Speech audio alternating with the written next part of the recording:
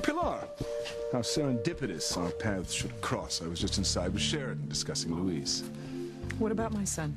Well, just use whatever influence you have on him to urge him to stay away from Sheridan, for his sake as well as hers. You understand?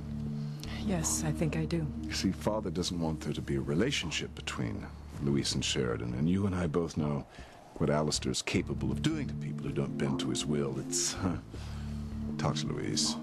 Do it soon.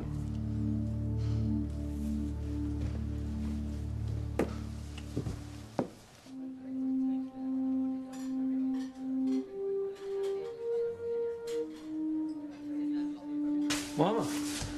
Hey. You buy a cup of coffee, huh? No, thank you, Luis. I'd rather we went for a walk. It'll give us a chance to talk. Sure.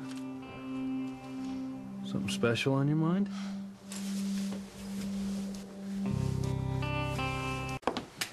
Luis, have you given any thought to what I said about not seeing Sheridan? You know, someone else just asked me that. And it's a damn good question. I like Sheridan. She's a good person. You know, she's fun to be around. She's beautiful.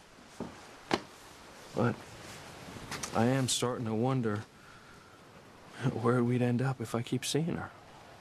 How could there be anything serious and lasting between me and a crane? I don't know. Maybe I made a mistake when I asked Sheridan out in the first place. I guess I was just carried away when we danced that tango at the youth center. Perhaps.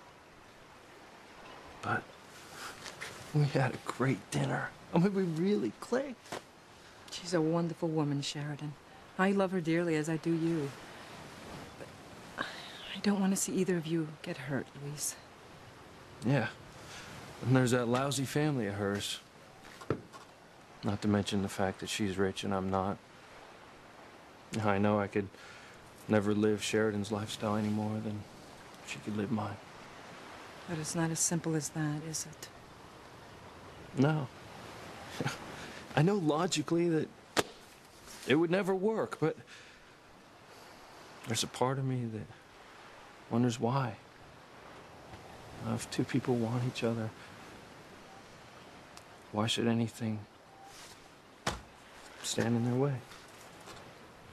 I've always told you that love is the only reason you should marry. But when you're dealing with people like the Cranes, maybe love isn't enough. Luis, before you fall in love with Sheridan, I'd rather you pull away before either of you gets hurt. Yeah. She's been hurt by love so much already. Yeah, she has, and I don't want you to add to her pain. Or to yours. Yeah. Well, guess I got a lot of serious thinking to do, don't I? Yes, you do. But I know that whatever you decide will be the right thing for you and for Sheridan.